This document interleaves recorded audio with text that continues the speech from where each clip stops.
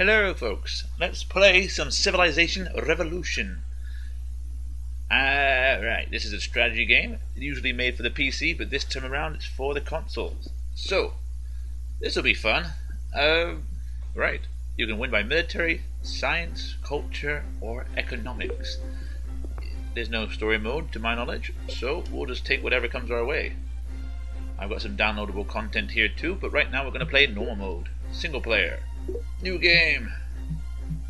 King mode, of course. That's the basic one. And then we'll try a bit harder with Emperor and Deity. We'll see if I win. But I know I'm going to win with King mode. We'll try a bit harder later on. Any of these cultures, we have some amazing cultures here, and they all have their own perks. For example, there's 4 ages as well. Ancient, medieval, industrial, and modern. You start off in ancient mode. Awesome. We start off with the ancient age, and each person starts off with their own thing too. Romans get republic and a code of laws, and because they're in the ancient age as well, they get half price on roads. Egyptians get an ancient wonder when they start the game, so you have a starting perk, you have an age perk, all that stuff.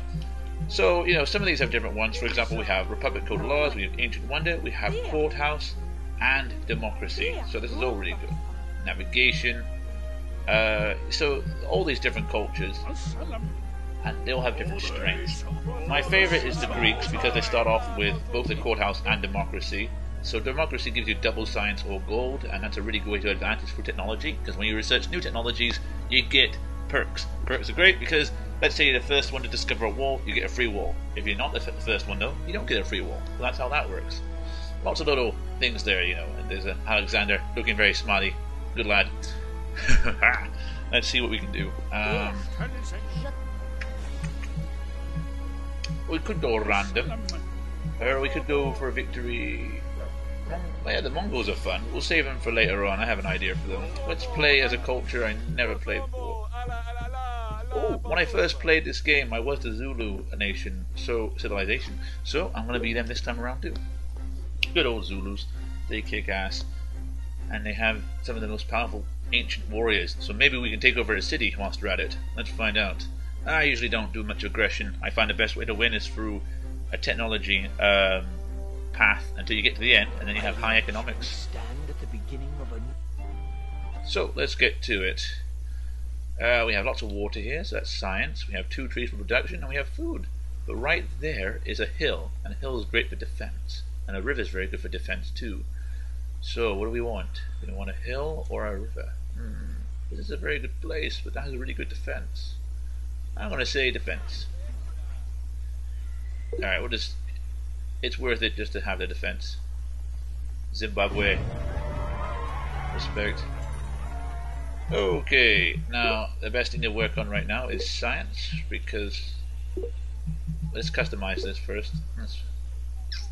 We don't need to produce anything just yet.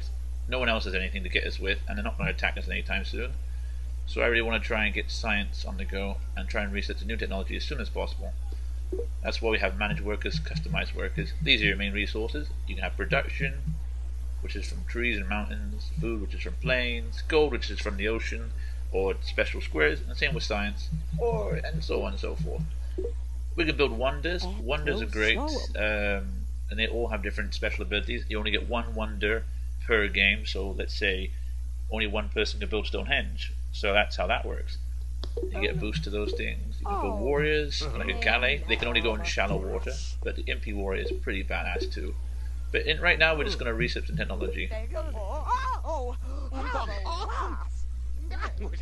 Alphabet, my favorite technology. It's a scientifically significant technology.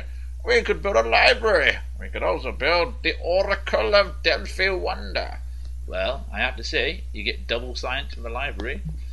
You get archers from bronze working, you get horsemen from horseback riding, and you get temples from... No, you get temples after you do alphabet, I think. Or is it from pottery? Oh yeah, pottery, and then you get temples from ceremonial burial.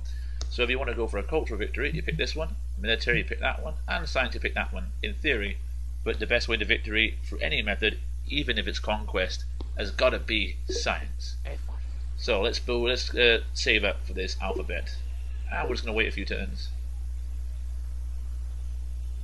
Now the problem here is, if we're like next door to a barbarian village, that's a friendly village there, but if there's a barbarian village, they could invade and take over a city, and it could be game over. It's happened to me before. So you really do want warriors if you can help it.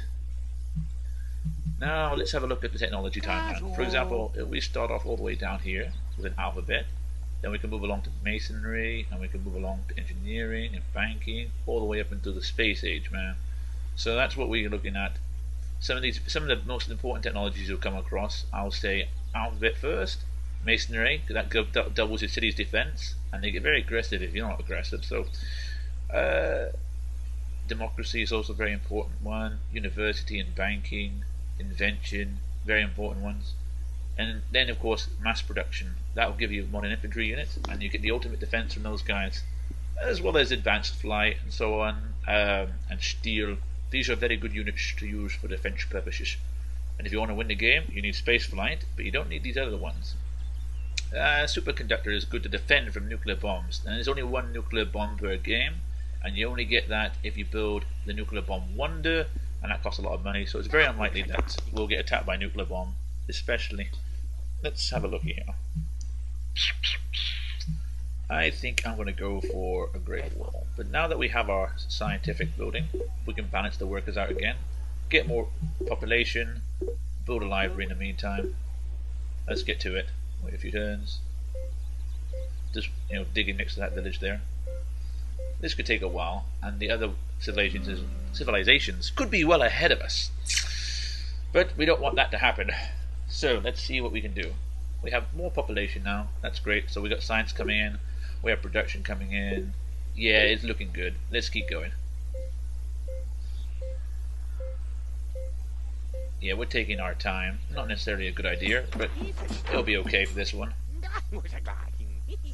Righty, let's research a wall, and hopefully we're the first ones to get a wall. We have a library, so let's double science.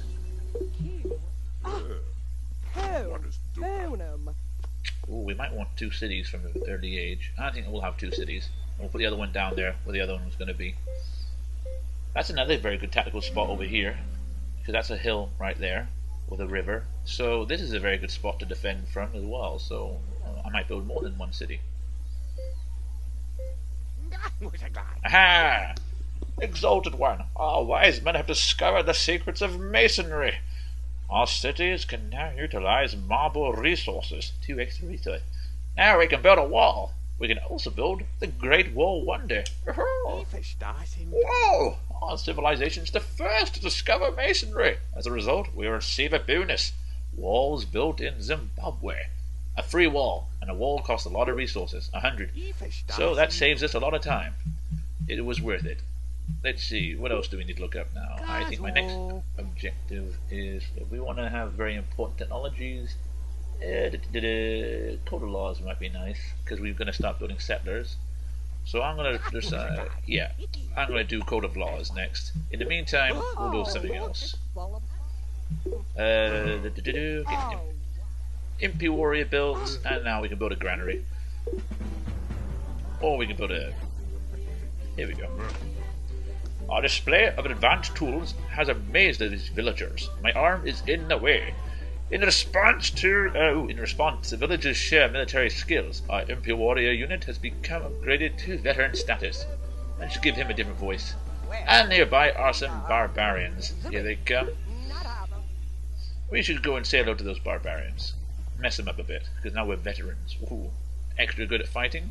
More attack. Very nice. I think we should go for Stonehenge. We haven't got a temple yet, but we will eventually. And it's always good having a wonder if you want a cultural victory. But right now we're very inclined towards science. Here come the barbarians. The barbarians are very weak. Because they're uncivilized, they don't get a bonus either, so we can win this battle easily peasy.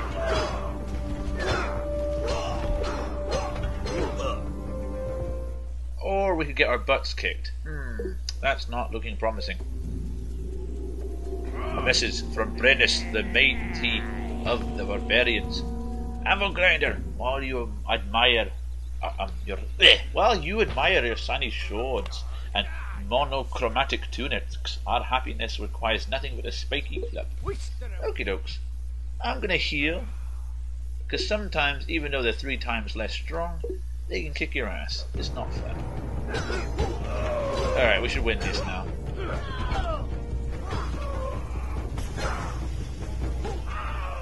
There we go.